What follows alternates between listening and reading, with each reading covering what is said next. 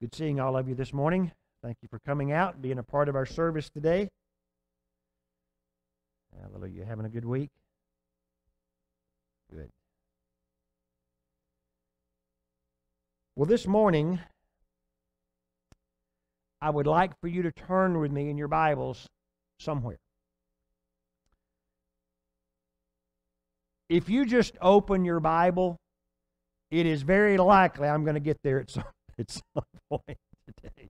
So, actually, what I'd like for you to do is I want you to turn to Acts, the 8th chapter. We have been looking the last several weeks at right around Easter time on the Easter story, the Passion of Christ. And we have followed that up with different teaching on Jesus the Messiah. The proof of the resurrection is Jesus really the Messiah. And I think that we have looked at that. And just mathematically, we ought to be able to see that Jesus is in fact who he said that he was. So we looked last week at that proof, and we looked in particular at the story of Peter.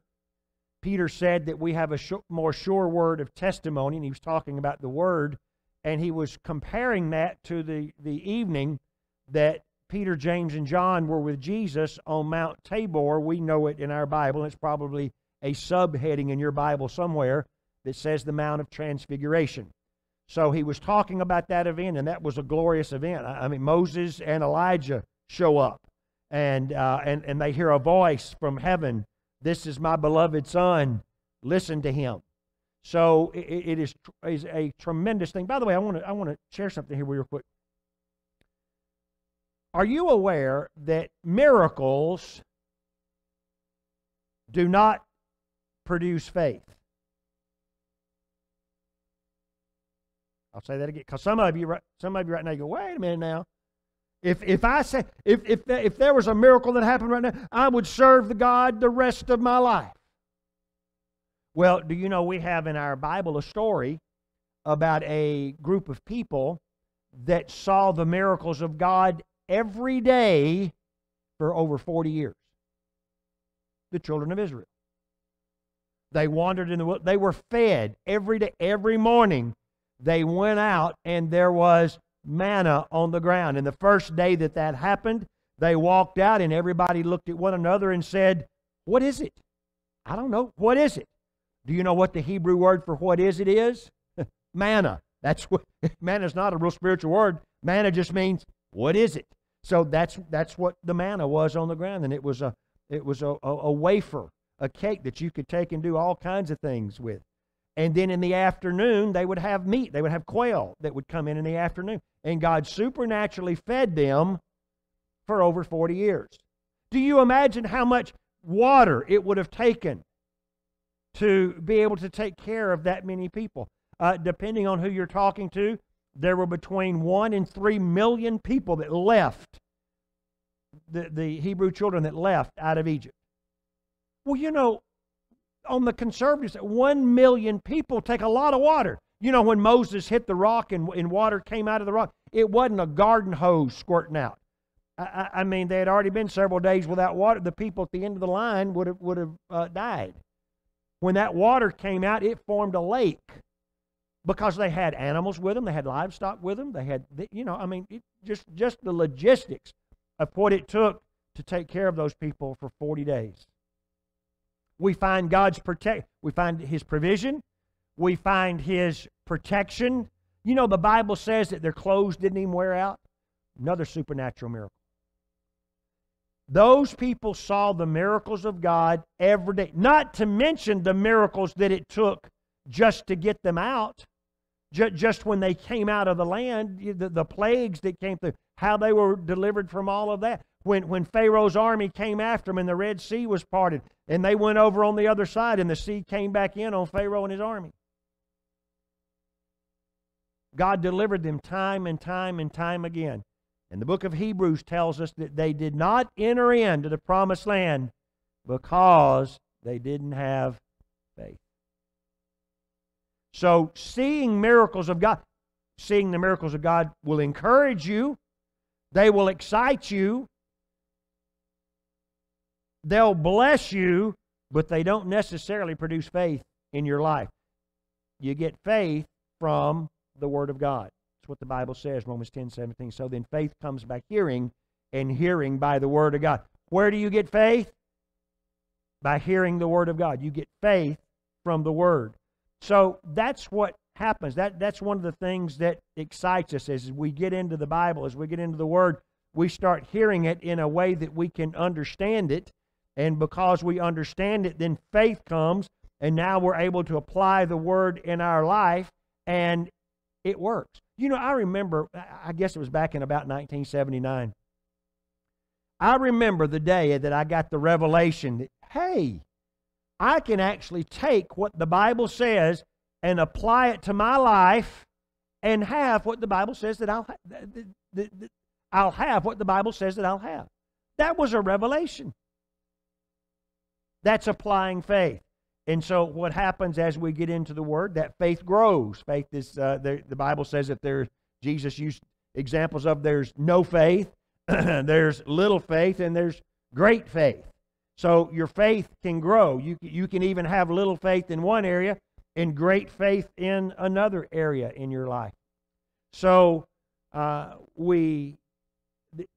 Peter said that although we were there that night, Mount of Transfiguration, we have a more sure word. And he's talking about the Scriptures. He said, this seed that you're born again of, you're born again not of corruptible seed, but of incorruptible seed. So it's the seed of the Word that causes us to be born again, to be born into the kingdom of God. So we looked at what happened in Peter's life. You remember Peter, when Jesus was betrayed that night, Peter cut off Malchus's ear. Peter was scared, but he kind of went around to see what was going on. He followed Jesus around the night that he was betrayed and went to the trials. He went before the Sanhedrin, and Peter would kind of just go around and look and see what was going on. And 3 times he was asked if he knew him, if he knew Jesus, and he denied Jesus 3 times, and just as Jesus had prophesied to him. So we find that there was a big change in him that happened after the day of Pentecost. We find Peter preaching to the crowds in Jerusalem, and thousands were saved that particular day. Another person that we mentioned last week that we're going to go into more detail this morning was the Apostle Paul. So I want you to look with me in chapter 8 here. Actually, I want you to look with me in chapter 7, verse 51. Acts chapter 7 and verse 51. Now, one of the things that has happened is they have elected, if you will, the church in Jerusalem have elected 7 men to start operating as deacons to help wait on the tables. What has happened is the church has grown so much that the apostles that are still there, James, the half-brother of Jesus, is the pastor there. And so the church is growing, and what is happening is they come to the realization, we cannot do everything. We have got to get some help from people. And so they were serving people. They were serving people food. They were feeding the poor. And so the apostles were out there helping them. Well, they said, you know, it would be better for us if we were spending time praying and studying instead of doing the tables. Not that that was beneath them, but they needed to be doing other things so that they could be able to minister to the people spiritual things. So they said, let's pick out some people. And so one of the people that they picked out was named Stephen. And Stephen was a mighty man of God, full of faith and full of the Spirit, the power of God. And so what happens is he has a boldness. And in chapter 7, Stephen begins to preach. And he begins to preach in front of the religious leaders of the city. Now, you've got to understand that when you start sharing the word with religious people, it gets them upset. it stirs up that religious devil that's on the inside of them. It'll make them mad. And it'll make them mad to where they do foolish things. And what happens is, what I'm talking about in particular is when you're talking to somebody that is religious minded, you can show them in the Word where it says something, and they will still go with what it is that they've heard their whole life, even though it's contrary to what the Word says. You're not going to get the victory. A person's not going to get the victory if they act that way. And so what happened is these people, Jesus faced the same group. The same thing happened with Jesus. He would face the religious-minded people. He would share with them the truth of the Scriptures, our Old Testament, and they wouldn't see it, or they didn't want to see it, because it messed up what they had going on. And so not only that, but Jesus would show them up to where finally they plotted to kill him. So I'm telling you, people that are religious-minded can be stinkers. And so this is what happens to Stephen. Stephen's preaching the Word here in verse 51. Of course, you know, when you say this to somebody, you might get them a little angry at you. He said, "You stiff-necked and uncircumcised in heart and ears." Now you have to understand, when you are talking to Jewish leaders and you accuse them of being uncircumcised in anything, you're going to get them mad, because that was the sign of the covenant. That was the sign of the Abrahamic covenant. That is what distinguished them. That is what made them different than anybody else. And so now when you accuse them and say, "You're uncircumcised," and he said uncircumcised in your heart, you know it's going to rile them up. "You always resist the Holy Spirit as your fathers did, so do you. Which of the prophets did your fathers not persecute?" I mean, name one. Name one of the prophets that your fathers didn't persecute. "And they killed those who foretold the coming of the just one, of whom you now have become the betrayers and murderers, who have received the law by the direction of angels and have not kept it." Now you know, you would think at that point that Stephen, now this is the tail end of the sermon that we're looking at. He's been teaching all through the whole chapter 7. And it was good. And he was explaining how through Abraham, how Jesus came through Abraham, and how God sent the prophets. I mean, it's a really good sermon. Now you would think at that point that they would look at that and go, "You know, you're right. I don't know how in the world we have been so blind that we haven't seen that.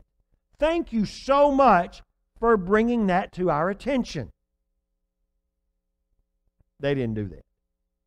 As a matter of fact, in the next verse, when they heard these things, they were cut to their heart, and they gnashed at him with their teeth.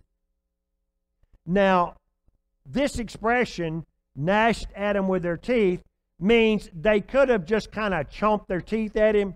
It can also mean literally they tried to bite him. They were so mad that they tried to bite. Have you ever seen a little child, a little toddler get mad? They get mad, especially at another little toddler. What is one of the things that they do to that other child when they get mad, when they don't get their way and they lose their temper? What do? Bite them. So that's what happened to these spiritual little children. Apparently they got so mad they were ready to bite something. They were ready to bite Stephen. "But he, being full of the Holy Spirit, gazed into heaven and saw the glory of God and Jesus standing at the right hand of God, and said, 'Look, I see the heavens opened and the Son of Man standing at the right hand of God.' Then they cried out with a loud voice, stopped their ears, and ran at him with one accord, and they cast him out of the city and stoned him. And the witnesses laid down their clothes at the feet of a young man named Saul. And when they had stoned him, as he was calling on God and saying, 'Lord Jesus, receive my spirit,' then he knelt down and cried out with a loud voice, 'Lord, do not charge them with this sin.' And when he had said this, he fell asleep." Now, I personally believe that Stephen was delivered here. Now, he died. But I believe that from the pain and the anguish of being stoned, and the reason that I say that is this, is because at the beginning of this, he said, I look and see heaven opened up and the Son of Man standing at the right hand of God. Do you remember over, I think it's about the 33rd chapter of Exodus, somewhere around in there, Moses asked God, he said, I want to see your glory. And the Lord told him a very interesting, this is when he put him in the cleft of the rock and walked by him and put his hand out so that he couldn't see him, and he only looked on his hinder parts. In other words, he only saw the back of God walk in front of him. This is when he came down off the mountain and had the glow about him, and they had to put a veil over his face because he scared the people, because that glory of God was on Moses. That's why you see Michelangelo's painting and the sculpture of Moses. You see him sitting there with the tablets with horns coming out of his head. And I remember when I first saw that, I went, well, why in the world is the devil holding the Ten Commandments? That didn't make sense to me. It still wouldn't make sense to me today. But what happened is that word, I believe it's the Latin word for the rays that were shooting out of his head, is actually horned. It can be translated as horned, and so it's kind of a mistranslation when he did that. But what happened is his face shot rays. In other words, his face, there was a brightness, there was an anointing, the glory of God that came, and it's, like I said, it scared the people to where they had to veil his face for that. That was just looking at the backside of God. And when Moses asked God, he said, I want to see your glory. The Lord told him something very interesting. He said, Moses, he said, no man can look upon my glory and live. If you look on the face of God, your body cannot take it. So if you look on the face of God, you're going home. I believe that's exactly what happened here. I believe that from that point, after he delivered the sermon, and then they were gnashing at him with their teeth, and they started, and then they drug him out to stone him. From that time on, he felt no pain whatsoever. And I believe that his spirit, that God snatched him out of there. That's my opinion. This is not a heaven or hell issue, okay? It's just my opinion. Verse 8, or chapter 8. Now Saul was consenting to his death.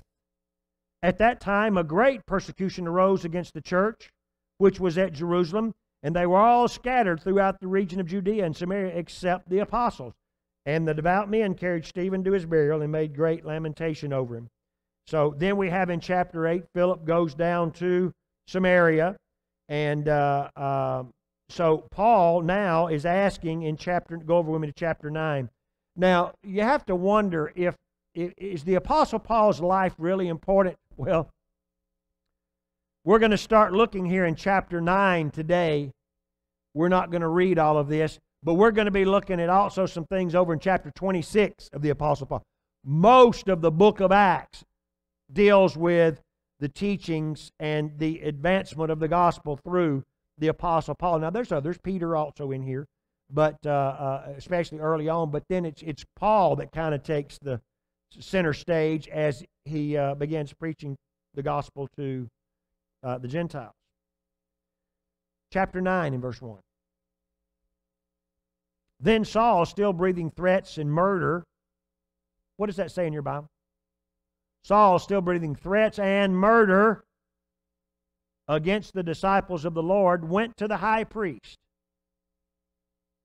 And he asked letters from him to the synagogues of Damascus, so that if he found any who were of the way, that's what this new movement of Christianity was being called, whether men or women, he might bring them bound to Jerusalem. Now, you just read in verse 1, what was his intention? Verse 1 was for them to be executed. As he journeyed, he came near Damascus, and suddenly a light shone round. Okay. Just to kind of put things in perspective for you, Saul is not from Jerusalem. Now, he was trained in Jerusalem. Gamaliel is who he trained under, one of the finest teachers of the day. Paul was very smart. He was a Pharisee among Pharisees. He was a zealot. He followed the law strictly, and it aggravated him that he called it the way. See, at this point, they weren't called Christians. Ironically, this way is called Christians first at Antioch because of Paul's preaching. So that's interesting. So, but it was just called this way, or the way, this new way. And what happened is you've got to understand that the people that the way was affecting at first were Jews, was the nation of Israel. It hadn't gotten to the Gentiles yet. And so what happened is it was beginning to affect the nation of Israel and Jews, and it was beginning to spread. We kind of skipped over it a little bit in chapter 8, but Philip preached to Samaria. He had gone into Samaria. Now, the Apostle Paul is from Tarsus, not Tarshish. Tarshish is in Spain. That's where Jonah was going, okay? That was the known end of the world, was Tarshish. Paul is from Tarsus, which is in Turkey, Asia Minor. So he has been in Jerusalem. This is where this happened. He's in Jerusalem, and he's getting ready to go back home. He's getting ready to head back to his hometown of Tarsus. Well, on the way is Damascus, Syria. So he goes to the priest, and he says, listen, I'm going to be going this way anyway, and if you will give me official letters, I'll hunt these people down. And I'll gather them up and have bound and send them to Jerusalem. You can do with them what you want to. So he goes to Damascus. He's heading up there to, remember we just read at the beginning, he is threatening and murder is in his heart towards these people. Now, he thinks he's doing right. He thinks he is serving God. But he's coming against this new move, if you will, that has come out. Verse 3. As he journeyed, he came near Damascus, and suddenly a light shone round him from heaven. Then he fell to the ground and heard a voice saying to him, Saul, Saul, why are you persecuting me? And he said, who are you, Lord? I always think this is interesting. He didn't know who he was, but a voice coming from heaven, we're going to cover our bases, and whoever it is, we're going to call him Lord, okay? Because this is, do you realize, when Jesus showed up here, the power of God was in such manifestation, it knocked Paul to the ground.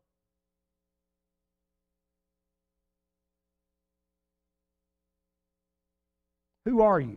Then the Lord said, I am Jesus, whom you are persecuting. It is hard for you to kick against the goads, or some translations say pricks. A goad was simply a ball that had thorns. It was just homemade, it was a plant pod with thorns coming out of it that they used to move livestock with, and that would have been very difficult to kick against. That would have hurt if you would have done that. And so that's what Jesus said. He said, it's very hard for you to kick against this. And I want you to also notice this. The attack that the Apostle Paul has on, it's not, well, I guess, yeah, it is technically the church. The attack that he has on the church, Jesus takes it personally. Jesus said, you're doing it against me. You are attacking me. You're persecuting me. And one of the reasons, one of the things that I have to be careful of this morning, I was talking to Andrew about that this morning, there are so many ways you can go. When you start talking about the life of the Apostle Paul, we could spend a year on it. But one of the things that I want you to notice is this, and I don't have time to go into this in detail. I've taught on it in detail before, and you just have to go back and listen to some of those things. But I want to remind you of something. I want to remind you that of the way that authority operates in the earth. If you'll remember in Genesis chapter 1, see, I told you earlier today, if you just pick a book in the Bible, I'd probably get there. Okay, we've hit several of them already. But in Genesis chapter 1, if you remember in verse 26, the Bible's talking there, and the Bible says, let us make man in our image and in our likeness, and let him have dominion over the fish of the sea, over the fowls of the air, and over every creeping thing that creepeth upon the earth. And let him have, and so he's talking about dominion. And so then it goes on and says, and the Lord blessed them. Now, the word blessed there means to empower. Okay? So the Lord empowered Adam, and He gave him dominion. And the thing that He gave him dominion over was this planet. So He gave him the power to rule it, and He gave him the authority to rule it. Right? It's in your Bible, Genesis chapter 1. So things are going along pretty good. In Genesis chapter 2, Eve comes on the scene. And then in chapter 3, we have a problem. And we have a fallen, renegade archangel that now comes into the garden. And I have a whole, actually it's not a sermon, it is a 4-part series on why he came into the garden and why and what he was trying to do by coming into the garden. But I'm not going to tell you what that is because you get distracted on that. I'm getting distracted on it myself. So back to this. So this renegade archangel comes in and deceives Adam and Eve. Now, what happens at that point, you have to understand, is the authority that has been given to Adam has now been given over to Lucifer. Lucifer didn't come in by war and take it. He came in by deception to where Adam gave it to him. Now, how did Adam do that? I don't see in there where Adam gave that. The way that Adam gave it to him was by disobeying what God told him to do. God told him, you can eat of everything in here. I've made everything good for you to eat, except there's one tree that you can't eat. And that's the tree of the knowledge of good and evil. And that's the area that the enemy comes in to tempt Adam and Eve. And so they eat of that tree and they are disobedient. That disobedience robbed them of the authority that God had given them. All right, now let's just real easy here. Not going to be very difficult. This is an open book test. You can use your Bibles for this. God gave the authority in Genesis chapter 1 to who? Adam. Adam, in chapter 3 of Genesis, turns that authority over to the devil, or Lucifer. So who has the authority in the earth today? This is not a trick question. Now see, right now, that religious devil on the inside of some of you are going, nah, wait a minute, it's going sideways. Come on, look at your Bible. The authority in the earth system is no longer in charge by God's man in the earth. It is now being run by a fallen, renegade archangel that led an uprising against God in heaven. Now then, for just a moment, I want you to take a look at what's going on the earth today. Does it appear to you that God is the one that's running all of this? Or does it appear to you that a renegade fallen spirit is the one that's running all this today? I mean, come on. You have to go to church to believe that God's running all this. Anybody with half a brain can look and see that cannot be. Those two not. I mean, if he is, he's doing an incredibly lousy job of it. I know that made some of you mad, but it's the truth. Now, God is in authority, or sovereign. We love to use that word. God is sovereign in His kingdom. Jesus came to the earth to help restore that kingdom to man, or to give man the ability to be in that kingdom. But that didn't change the way that things are on the earth today. What it enabled, what it set up for, is for man to be able to be born again out of spiritual death into that kingdom. When you are born into the kingdom of God, who is in control of your life, or should be? God is. To the extent that you will let Him, that you will allow Him. So, is God in control where your life is concerned? To the degree that you let Him, He is, because you're in that kingdom. But to say that God's in control of what's going on here in the world is simply not true. And you see how it starts messing your doctrine up because you look at sickness and disease and famine that's going on the earth. Well, you see that's happening. If you believe that God's in control, now you have to justify why He's letting that happen. If He's in control and He is a loving God, why are people dying at the rate they're dying?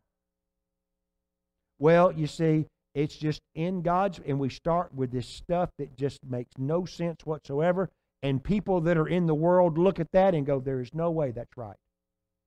And it confuses them. It confuses Christians. You have to understand that on this, we've had a lot of trouble with certain things where this is concerned lately, but let me help you with this. On the earth today, there are two races.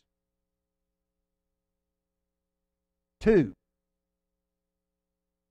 I know y'all are ready for me to go ahead and explain that. Two races on the earth. There is a race of people on the earth that are still in the kingdom of darkness. And there is a race on the earth that have been translated from that into the kingdom of light. Okay? So there's two kingdoms operating in the earth today. The kingdom of darkness is trying to undermine God's plan and God's kingdom in the earth. So the enemy tries to attack you. Jesus said in John 10:10, He tries to kill, steal, and destroy you. Now, my brother and sister, you can't get any plainer than that. Jesus, written in red in your official Bible, says that the enemy kills, steals, and destroys. Okay? Just real simple here. If something is trying to kill you, if something is trying to steal from you, if something is trying to destroy you, is it God?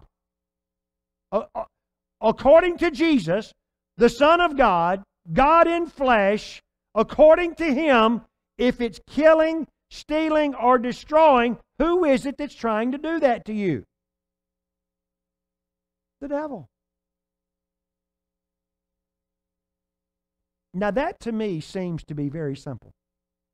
As a matter of fact, I look at this as one of those dividing scriptures. You know, the Apostle Paul says to rightly divide the word of truth. You remember Paul, we were talking about him a little while ago. Rightly divide the word of truth. John 10:10.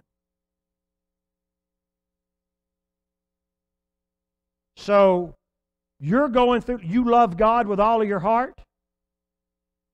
You believe the Word.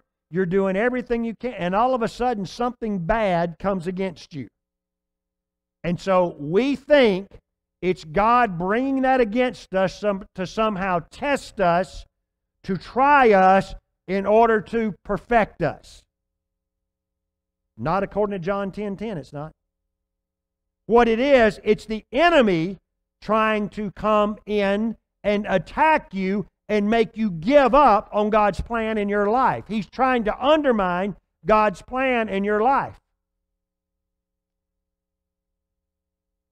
Now, I want to tell you something. If you get a hold of that, it will really help you. God is not your enemy in anything. So, the authority that's in the world's system today is doesn't the Apostle Paul refer to the devil as the god of this world? It's in your Bible. How in the world do we see things like that and still think that, well, you know, this is all, you getting sick and this person dying and stuff like that's all part of God's plan? Was it killing, stealing, or destroying? Then it wasn't God's plan. God's plan, one of the places that we find is Jeremiah 29:11. Jeremiah 29:11. I mean, I love verses of Scripture in our Bible that give us a hint at or give us pieces of what God's plan is in our life. Matter of fact, if you don't have Jeremiah 29:11 underlined in your Bible, you need to underline it in your Bible.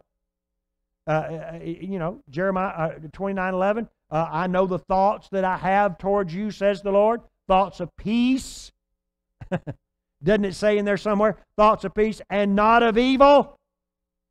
Does it say that in your Bible? Yes, it does. To give you a hope and a future. He said, this is the way that I think towards you. I think that I want you to have peace and a future. I don't have evil things towards you. I want you to, a New International Version says that He wants you to prosper. God thinks good things towards you. God desires good things to happen to you, not evil things. So, the authority that's in the earth today, bringing this back around to what I was teaching on, the authority that's in the earth today, God's authority in the earth today is through His body, the church. In order, you need to write this down if you hadn't written it down before. In order to exercise authority in the earth, you have to have a body. A spirit without a body has no authority on this planet right now. It doesn't. If you'll think with me for just a moment, God Himself, in order to redeem mankind, had to have a body. And we know God in a body as Jesus. That's who Jesus is. He is the Word in flesh. I mean, couldn't God have just showed up here in all of His glory and come off of the throne and just made everybody get saved? No. Well, He's God. He can do anything. He cannot violate His Word.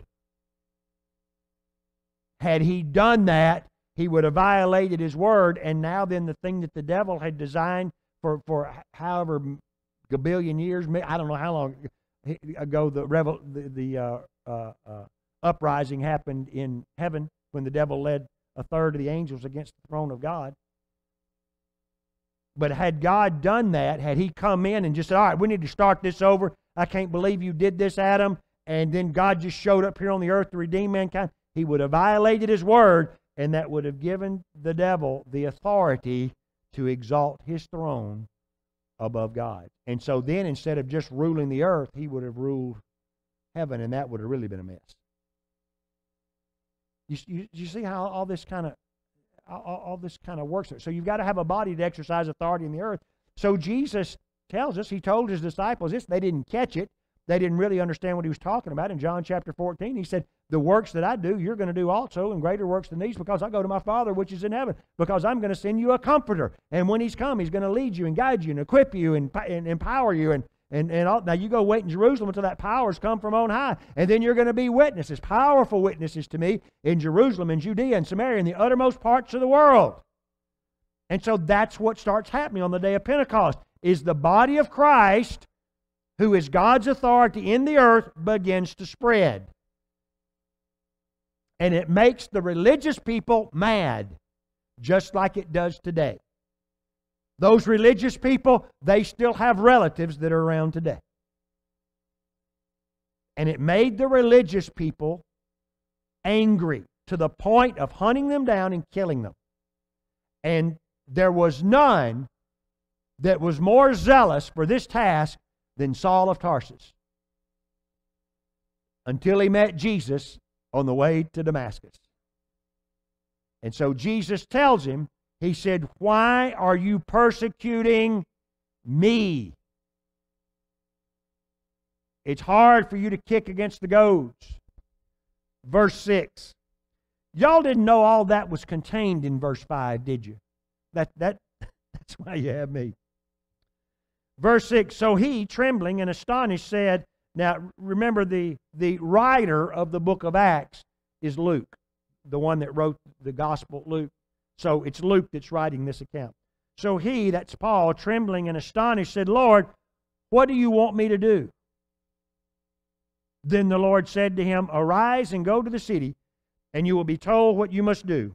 And the men who journeyed with him stood speechless, hearing a voice, but seeing no one. All right, do you understand that this tremendous event that happened with Saul of Tarsus, the people that were with him heard it also. This is not, my point being, this was not Saul's imagination. He hadn't gotten into some bad mushrooms and was hallucinating on the way to Damascus. The people that were in the entourage with him heard it also. They were astonished because they heard a voice, but they couldn't see anything. Then Saul arose from the ground, and when his eyes were opened, he saw no one. But they led him by the hand and brought him into Damascus, and he was there 3 days without sight and neither ate or drank. Now there was a certain disciple at Damascus named Ananias. And to him the Lord said in a vision, Ananias, and he said, Here am I, Lord. So the Lord said to him, Arise and go to the street called Straight, or go to Straight Street, and inquire at the house of Judas for one called Saul of Tarsus. For behold, he is praying. And in a vision he has seen a man named Ananias come in and putting his hand on him so that he might receive his sight. And Ananias says, Lord, you must have the wrong address. I don't know if you're aware of this, Lord, but the Saul of Tarsus that you just mentioned has been hunting down Christians and killing them. Surely we have our wires crossed. Surely I misunderstood what it was. Did you say Saul of Tarsus? Lord, I mean, all the harm that he's done to your saints in Jerusalem. And he's been given authority, verse 14. He's been given authority by the chief priest to bind everybody in your name. They'll bind me up and send me off to prison. But the Lord said to him, Ananias, Go, for he is a chosen vessel of mine to bear my name before Gentiles, kings, and the children of Israel. For I will show him how many things he must suffer for my name's sake. Now, I'm going to go ahead on to the end of the story here, but I want you to notice verse 16. I want you to pay very close attention to verse 16 here. For I will show him how many things he must suffer for my name's sake. Just keep that in mind. Verse 17. And Ananias went his way and entered the house, and laying his hands on him said, Brother Saul, the Lord Jesus, who appeared to you on the road as you came, has sent me that you may receive your sight and be filled with the Holy Spirit. And immediately there fell from his eyes something like scales. Oh, by the way, at the end of verse 17 there, at the end of verse 17, I want you to notice something. I want to ask you this question. Has the Apostle Paul been saved? Has he been converted? Yes. On Damascus, when he got knocked off his donkey. That's when he accepted Jesus as Lord, wasn't it? Started calling him. I mean, if we're going by what he said, started calling him Lord, referring to him as Lord. That's when he accepted him as Lord. I want you to know that there's another event here in the end of verse 17. He has sent me that you might receive your sight and be filled with the Holy Spirit. This is another example in the Bible that the baptism of the Holy Spirit, or the filling of the Spirit, we have different words for it, being Spirit-filled, baptism of the Holy Spirit, that it's a different, it's a subsequent event. It's an empowering. Immediately there fell from his eyes something like scales, and he received his sight at once, and he arose and was baptized. So when he had received food, he was strengthened. Then Saul spent some days with the disciples at Damascus. And immediately he begins, look at this. So he spent some days with the disciples there in Damascus, and notice what he starts doing. Immediately he preached the Christ in the synagogue that he was the Son of God. Now, you've got to understand the turmoil that would be going on at this time. Everybody knows who this guy is. When Saul came to town with the entourage, you hid. And now this person is standing in the synagogue and teaching that Christ is the Messiah. What a turn of events. Now, one of the things that I want to point out here, and we're going to close here for today, not only did I not finish today, I couldn't even see the finish from where I got to today. So we'll continue, but I want to leave you with this in verse 16. When the Lord is telling Ananias this, He says, "For I will show him how many things he must suffer for my name's sake." The Bible tells us that persecution arises for the word's sake. When a person is preaching the word, persecution will come to try to take that away. And what happens with the Apostle Paul? Have you heard the expression, the hunter has become the hunted? Well, the persecutor has become the persecuted. So the fervor that he has been persecuting the church is now starts to change, and that starts to come against him. And the Lord showed him, he told Ananias, he said, "I've got to show him what's going to happen to him if he does this." Now, you know the Lord showed him what was going to happen. He showed him what was going to happen, him preaching. He showed him that he was going to be beaten as a result of it. He was going to be stoned as a result of it. He was going to be shipwrecked as a result. All the things that were going to come against him. And remember, we've been talking about proof of the resurrection. We've been talking about proof of a change in a person's life. With all of that being revealed to him, there had been such a change in his heart that he was willing to go through with the assignment that God had given him. That doesn't just happen because you kind of think maybe something might be real or it might not. It was a real experience that happened with him on the road to Damascus. It was a real experience that happened with him with the baptism of the Holy Spirit, and he immediately began to teach boldly the gospel with Jesus as the Messiah. Listen, you will find that the church, and particularly Paul never preached against the Scriptures. He never preached against the Old Testament that they have. What he preached was, this is pointing to Jesus. Jesus is who this was talking about. He didn't try to do away with that. He just tried to shine light upon it. You know, one of the things that I found over the years, some people don't like the light shined on stuff in their life.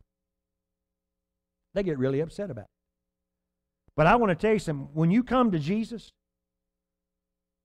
it will be an experience in your life that will change you forever. There is a spirit of love and peace and comfort and security that you cannot imagine when you come to Him. Now, all of you in here today, if you'd bow your head and close your eyes. If there's anybody here today that you've never accepted Jesus Christ as your Lord and Savior, and those of you that are listening by a media outlet, I want you to participate in this also. Any of you that haven't received Jesus Christ as your Lord and Savior, there's no day like today. Today, the Bible says that today is the day of salvation. So if that's you, and you believe right now you'd like to make Jesus Christ Lord of your life, would you just slip up your hand for me, please? Anybody at all in the place? Anybody slipping up a hand? Anybody? Those of you that are out there listening, any of you that would like to make Jesus Christ Lord of your life, it's a very simple thing. I'm going to say this prayer, and I'd like for you to repeat this prayer with me. Those of you here in the church, would you please repeat it also, and let's help them. Father, I thank you so much for your love that you have given to me. You love me so much that you sent Jesus to die for me so that I could live forever with you.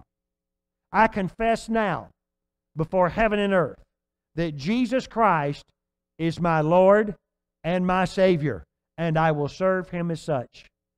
Thank you for accepting me into the kingdom of God in the name of the Lord Jesus. I love you, Father. Thank you for loving me. Amen. Thank you so much for joining us today. My desire for you is that God's richest and best are yours. And remember, there is victory in Jesus.